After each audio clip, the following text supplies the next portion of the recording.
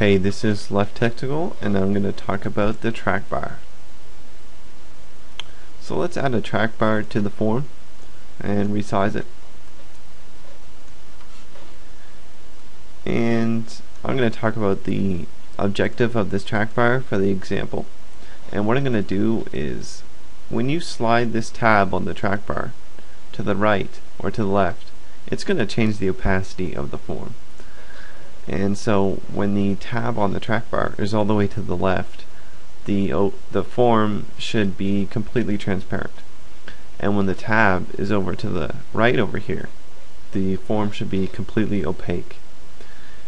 And so we want to have the maximum value to the right be 100, and the minimum value to the left would be 0. And we need a high number like 100 because the trackbar value is an integer, and an integer doesn't have the precision we need to change the opacity of the form without making it a high number. You'll see later on. So the small change here is the changes that occur when you press the arrow keys when the trackbar has focus. So if I press the arrow key once, the left arrow key, trackbar would move 1 unit left. And the same thing really goes for the large change, but that applies to the page up and page down keys, and the value is separate from the small change. So I'm going to change the tick style to none because we don't need those ticks.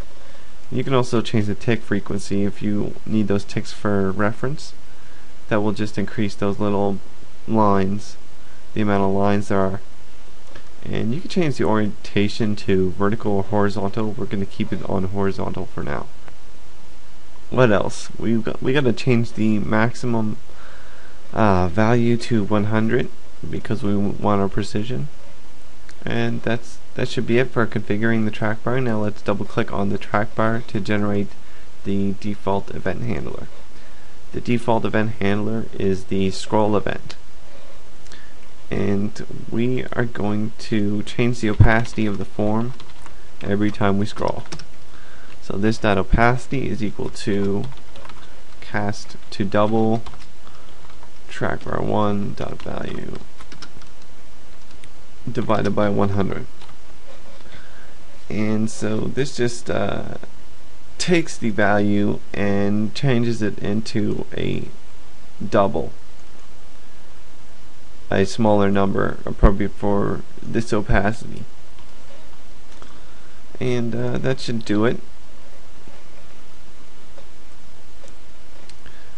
And it's probably best if I make the default value 100, since 100 is completely opaque. Yes.